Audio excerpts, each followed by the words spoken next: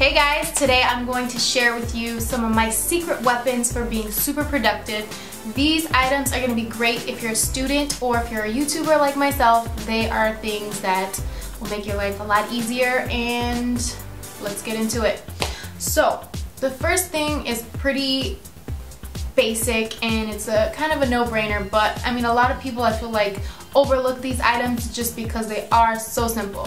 So the things that I absolutely have to have when I'm creating content are stationery, pens, pencils, Post-its. These are essential to making sure I stay on top of things, making sure I stay organized. So this little notepad, any Post-its, anything that you can take little quick notes on is essential. Helps me stay a lot more organized. Another thing that seems like a no-brainer is a planner or agenda. Now this thing is a lifesaver. Anytime I don't use this thing on a regular basis and don't keep myself on track and make notes and put down dates or anything like that, I get really off track, and this helps me stay focused and helps me know what's coming up next, what I need to get done, and it's just really helpful. I would recommend anybody who has a hard time staying on task or who just is pretty much all over the place like I am on a general basis, get a planner. It will help you so much. The next thing is also super basic. 50 cents at Walmart is a composition book, and I use this to write down concepts for videos, ideas, pretty much anything that is video production related goes in this notebook. I myself am a very visual person. I like to write things down, I like to put it on paper, and I know all our phones and tablets and computers have note-taking apps on them these days, but for me this just is so much better. I feel like it works better for me. Now if you're like me and you spend a lot of time on your computer, you're probably going to want to get some stuff to make that as enjoyable as possible, because yes, YouTube is fun, I love it, but there are times when I have worked all day already and then I have to come home and edit for another 3 hours or so, and sometimes it's not always the most comfortable sitting at a computer all day at work and then coming home and being on the computer for another 3-4 hours. So the things that I have picked up to make that a little bit easier for me is just a really good mouse. And this is just a little Logitech mouse that you can get at Best Buy, Walmart, anywhere like that. And I like this one because it is wireless and it's very accurate, and I like this mouse, but any mouse will do. The next item is just this cheap little mouse pad that I got from Amazon. I think it was like $1.50 or something like that, but I like it because it has a little place for your wrist to rest, so you don't get any of that carpal tunnel action going on. But I like it. It was cheap, it works. Also, on the topic of laptops and computers, I sometimes don't always like to sit at my desk to edit or do whatever.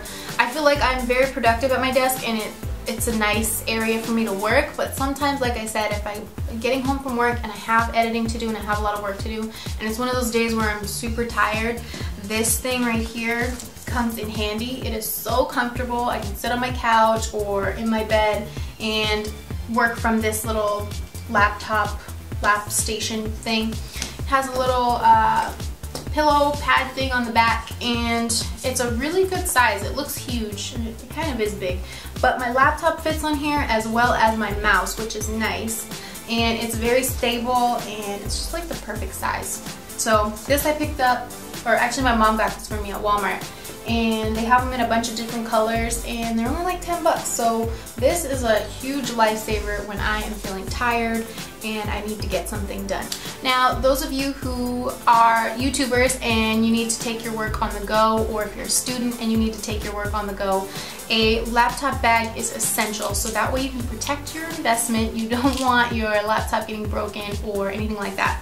I picked up this neoprene bag from Amazon, from Amcase. I don't really know that brand, but I picked this one because it's very slim and it still has like the padding, so it's going to protect my laptop.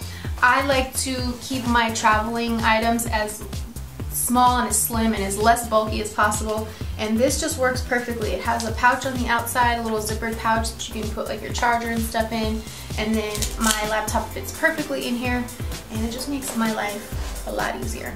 The last couple of items I'm going to talk about are audio related. So if you're like me and you pretty much can't function without music playing in the background, you'll probably want to get something like this. It doesn't have to be a Hello Kitty head. I just happen to obsessively like Hello Kitty. And I'm trying to taper that off because I'm getting older and I know it's probably not as acceptable when you're in your 20s as when you're a teenager, but anyways, that's another story.